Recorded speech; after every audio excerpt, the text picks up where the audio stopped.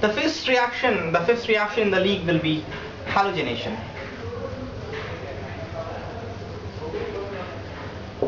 Halogenation, of course, is going to follow the same mechanism and same every step as all the electrophilic addition. You will have a halonium ion, X plus. This X plus can be Cl plus, Br plus, I plus. We don't take F plus because fluorine is the most electronegative element in the periodic table, and the plus charge on fluorine is not stable. So generally, fluorination is not done through this mechanism. We have other methods to add fluorine on the benzene ring, but this will be only for chlorine, bromine, and iodine. Now if we do it, then this X will be added on benzene and H plus will be gone. So X plus is going to substitute X plus. This will be a substitution reaction. Halogen is being added. This is called halogenation. The question is, how are we going to create X plus? And the answer is, if we take XX and we take AlX3, then we get X plus and AlX4 minus. This is how we create X plus. Suppose we have chlorine, we have ClCl, and we take AlCl3. Now aluminium, as we have seen before, aluminium has an empty orbital. The 3p orbital of aluminium is empty, and I'm not going to show you again in the box diagram. I'm going to draw the empty orbital of this. And as you know, chlorine has 3 pairs of lone pair. Both the chlorine will have 3 pairs of lone pair. There will be huge amount of repulsion between these two chlorine atoms, and some amount of electronic density will be moving from chlorine to aluminium. Now the entire of the organic chemistry, you have to visualize the electronic density as wave. We don't have to consider the particle nature of electron, we have to consider the wave nature of electron. Now these things must be very intuitive and very natural to you. If you have electronic density here, and if you bring an empty orbital beside it, the electron automatically will start gushing into the empty orbital. The wave try to fulfill the entire space around it. So whenever you have a situation like this, you have electron here, we bring an empty orbital here, this thing will very naturally, intuitively happen. You can't help it. Electron will start to move from the orbital of chlorine, filled orbital of chlorine, to the empty orbital of aluminium. You don't have to question it, it must seem to be very natural to you. So this wave will start from chlorine to aluminium. There will be a certain amount of electronic density between chlorine and aluminium. That means there will be a certain amount of bond between chlorine and aluminium. When certain amount of bond will be formed, certain amount of energy will be released, and that certain amount of energy will be utilized to break this bond further.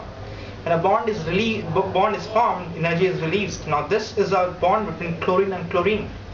Now that energy which has been released from this newly small bond order that has been formed between chlorine and aluminium will be utilized to break this bond further. When you break this bond, the electron moves towards the orbital of chlorine. This chlorine which is giving its electron, because as it gives its electron, it will develop slightly positive charge. Now to fulfill the vacancy of electron that has developed on this chlorine, the electronic density from this bond will move towards the orbital of this atom. So in turn, this chlorine atom will become electron deficient. So this chlorine is actually supplying the electron of this bond into the orbital of empty orbital of aluminium via its own orbital. So it is giving electron from its orbital and pulling electron from the bond. It's giving more of the electron into the orbital of aluminium and pulling more of the electron from this bond. So after certain amount of electronic transition, much of the electronic density from the orbital of chlorine will move on between aluminium and chlorine, forming a bond between aluminium and chlorine, and the electron of this bond will be moved away. That means it will be transmitted through this chlorine into the empty orbital of aluminium. So this poor chlorine atom will be devoid of its one electron that it faithfully gave to this chlorine, sharing an equivalent bond. So this chlorine atom will be devoid of an electron, resulting in formation of Cl+. So, and this chlorine will move on to aluminium, taking one of the external electron, that means the electron of this chlorine. So this will go as Cl-. This will go with AlCl3, forming AlCl4-. So this is how AlCl4- will be generated, and this is how Cl+ will be generated. This Cl plus will come in here, act as the electrophile, substitute H plus. This H plus will come to AlCl4 minus, forming HCl, and AlCl3 will be regenerated, and hence it's a catalyst.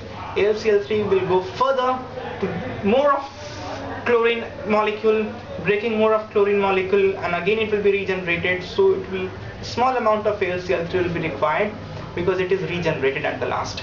So we will get a chlorobenzene in case of chlorine, or if you take bromine and iodine, we'll get bromobenzene and iodobenzene, and of course we'll have HCl as a side product. This is how halogenation will be carried out, and this is how halonium ions are created.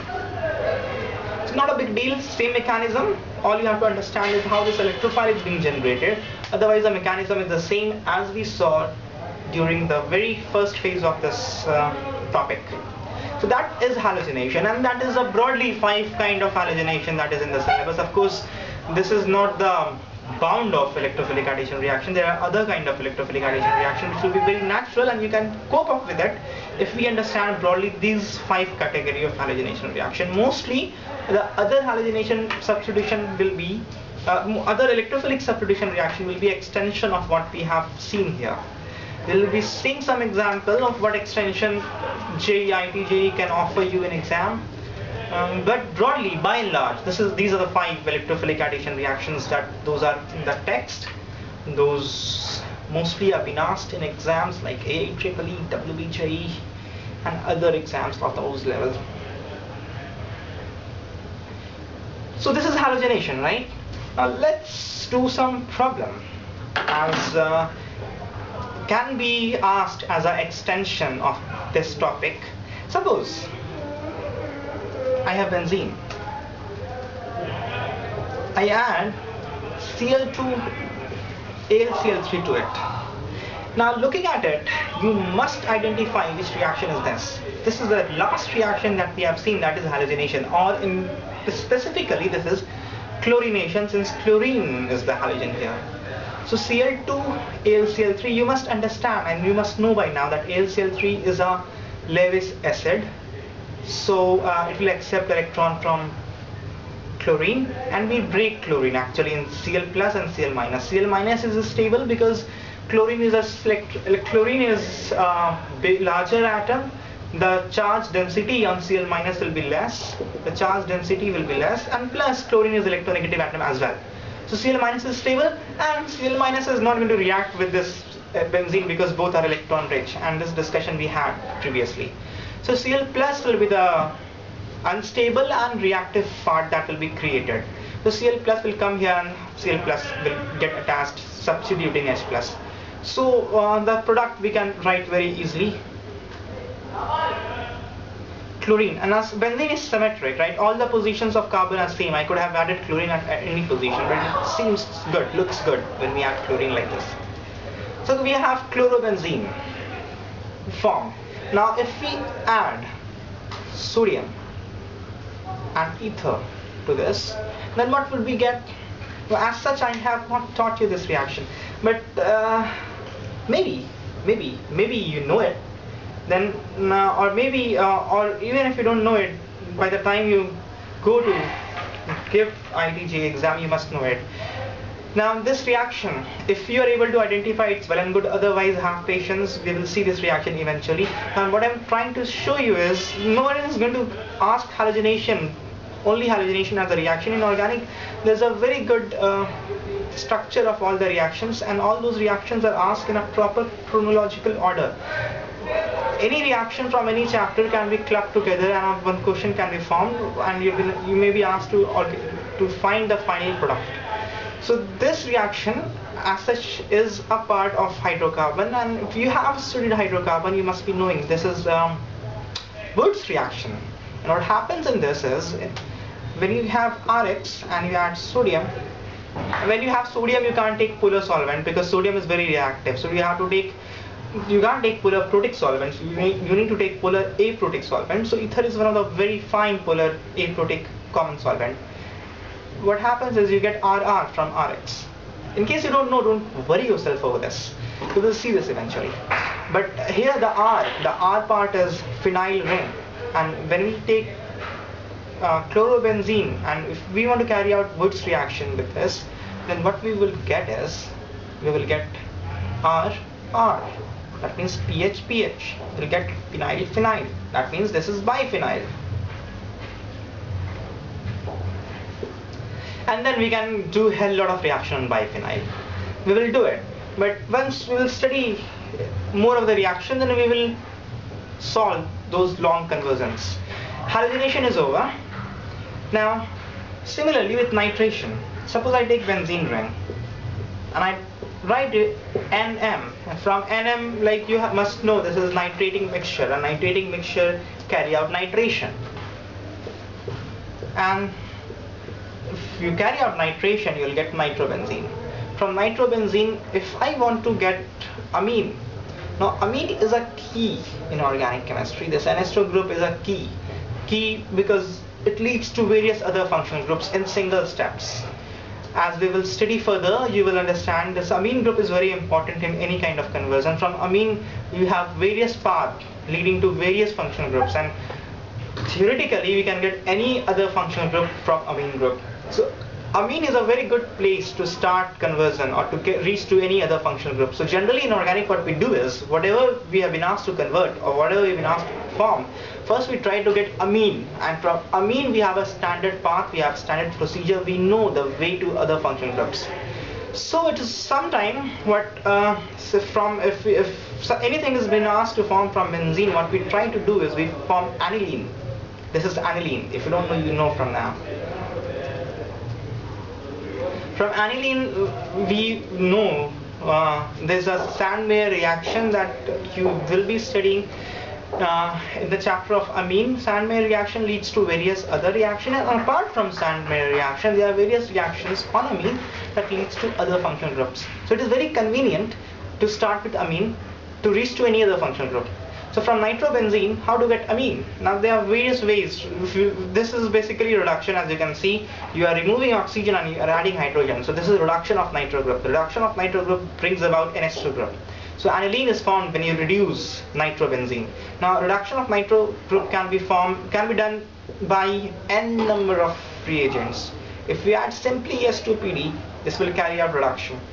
And one of the most common and important reagent is SnCl2HCl. Now this is a very important reducing agent, and this is a selective reducing agent. We'll talk about this more in the chapter of carbonyl compound, where this reagent is used in Stephen's reaction in the preparation of aldehyde. So for time being, let's not worry about the importance of this reducing agent. Let's consider this as any other reducing agent, and this reducing agent will reduce nitro group to amine group. From nitrobenzene we'll get aniline. So this nitration will be an important reaction when we want to get a NH2 group, because from benzene, on benzene there's no way leading directly to aniline. That means NH2 cannot be directly added, rather NO2 group can be added on benzene. So what we do is first we add NO2 and then we convert this NO2 to aniline. So this will be an important path in most of the conversions that we will see as we grow big a few months more. Then so this nitration will play an important role in those conversions. So this we must bear in mind.